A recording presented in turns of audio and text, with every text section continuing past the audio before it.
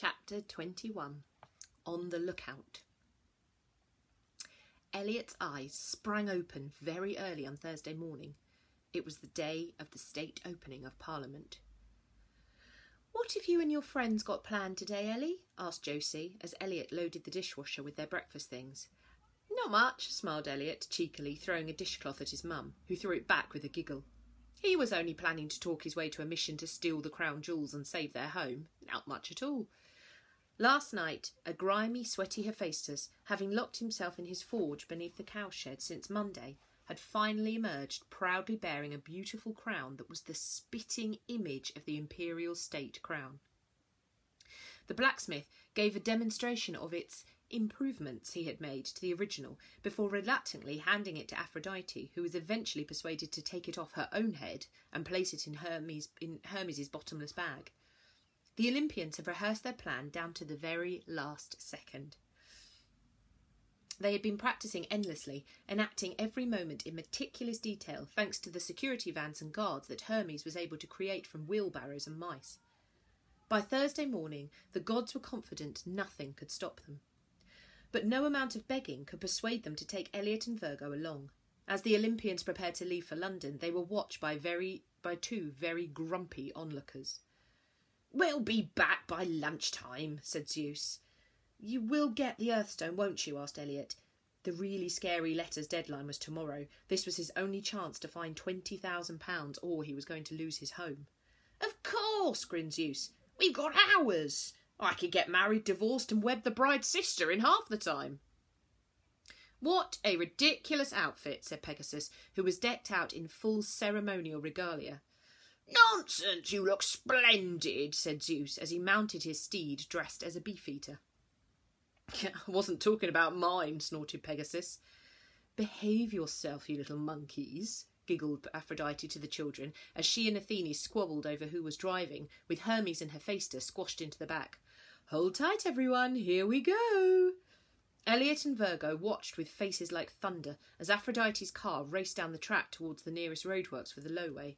"Chocks away!" cried Zeus as Pegasus soared into the sky, remembering at the last minute to wear the invisibility helmet, vanishing himself and Pegasus into thin air. "So," grumbled Virgo as she and Elliot walked back through the gate and commanded it to close, "do you want to go over that homework Athene left us?" "No," sulked Elliot, kicking the stone in frustration. "It's not fair. We should be going too. We need that stone today." "I know," said Virgo. "We were managing perfectly well ourselves, in a kind of releasing a death demon sort of way." They gave each other a sullen glance, but one look at each other's miserable face was enough to make them burst out laughing. "Come on," said Elliot, as they reached the shed. "Perhaps if we get this algebra done, Sergeant Athene will give us the night off." Out of nowhere, a rolled copy of the Daily Argos landed at their feet. "I wish my paper round were that easy," said Elliot, picking up the newspaper and unfurling its pages. "The one that Aphrodite has been doing for you every day," scoffed Virgo. But Elliot didn't answer. He was reading the front page. "Uh-oh," he whispered at last. "Virgo, listen to this. Crowning Glory by Cicero, news editor. The Argos can't see any reason or rhyme why Zeus and his gang are resorting to crime. Word reaches our paper that those crazy fools are planning to pinch one of England's crown jewels. This morning they travelled to fair London town to sightsee and then nick the imperial crown. Hephaestus has made one from silver and gold, and Hermes will swap this new crown for the old. Her Majesty won't have a gracious response to find that it isn't her crown on her bonce. This terrible heist truly beggars belief. The king of the gods is a dirty old thief." "This is not good," said Elliot. "No, it is not," agreed Virgo, whacking another mole with a notepad as it hastily retreated from the shed. "The standard of journalism at the Daily Argus is utterly reprehensible. It has moles everywhere. But this level of press intrusion—" "Oh, who cares?" snapped Elliot. "If we're reading this, then so is every other immortal in the world, including Hypnos and Thanatos. They'll know the plan to swap the imperial state crown at the tower. We've got to warn the gods." "All right, well, they won't have got far. We can call Hermes," said Virgo. "No, we won't," said Elliot, pointing at the forgotten eye-god on the sofa next to a copy of Salve magazine. Not again. And they've taken all the transport with them. Unless we take Hermie's bike, the AA finally towed it back. The AA? Asked Elliot. Amazonian Auto Repairs, said Virgo. Those girls are ferocious with a spanner. Can you drive? I'm 12, you prune, said Elliot. Charon? He's on strike until this evening, said Virgo, pointing at the paper. The Argonauts are launching a cheaper service. Come on, you know how things work here. How else can we get to London? Well, the train, cried Elliot. If we run, we might just catch the 6:42 from Little Motbury. Hurry then, shouted Virgo as the gate opened for her to race down the track. Let's go. Wait for me, said Elliot, grabbing his rucksack in such a rush that he neither remembered to shut the new fence nor noticed the winged figure lurking in the shadows, which quickly disassembled into a rat and sniggered behind them all the way to the train station. Patricia Portley Plum had a problem. She was not accustomed to problems. Problems were something she paid other people to deal with, thank you very much. But if she wanted Home Farm, and she really did, she was going to have to overcome this one, and the problem was that dirty great fence. 5 days after their luncheon, lunch was for common people, and anyone who called midday meal dinners deserved to be shot.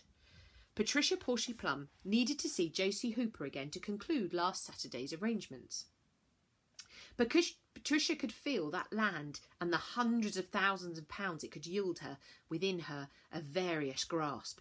She just needed to get Josie one more time to put everything into place. Patricia was a firm believer in the basic right to privacy. So she always made sure her telescope was positioned where nobody else could look at it. She loathed nosy Parkers. Through the telescope, she had been watching the developments on her neighbour's land over the past few days with considerable concern. No one had come to the farm for months. She knew that the Hoopers didn't have 2 brass farthings to rub together, and yet suddenly they could afford teams of workers to undertake landscaping and refurbishment. Had they come into some money? Had they already paid off their debt? And who were these strange new relatives? She hadn't seen them at the funerals of whatever the grandparents were called, so why show up now? Something strange was going on. That pesky, if rather dashing, chap had fobbed her off on Monday, so Patricia had been determined to go back that night to get hold of Josie herself. But when she arrived at Home Farm, a huge wooden fence had sprung up around the property. She knocked, called, shouted and kicked the wretched thing, but the gate wouldn't open. Patricia even thought she heard the faint sound of a raspberry being blown. Patricia wasn't one to let anything stand in her way. After all, she did not become chair of the parish council by backing down when she lost the election. Grit, determination and the strategic use of a shotgun had won the day that time, and Patricia would win the day again. So she did what any respectful neighbour would do. She hitched her tweed skirt in her knickers and tried to climb over the fence, but immediately erupted in bright blue boils. On Tuesday, she tried to take a pair of bolt cutters to the gate. The moment they made contact with the lock, Patricia discovered she could only speak Swahili for the rest of the day. On Wednesday, she had tried to chainsaw the fence, but was rewarded with 24 hours of ear-splitting wind, which nearly burnt a hole in her sofa. But finally, on Thursday, with only a day before Home Farm was lost, her moment arrived. As Elliot raced out of the farm, he was so intent on catching the train, he didn't notice that he'd left the fence open. But Patricia Portley Plum never missed a trick. Before Elliot reached the station, Patricia had Josie dressed and in her car, and as Elliot and Virgo's train started the journey to London, Patricia had Josie Hooper right where she wanted her.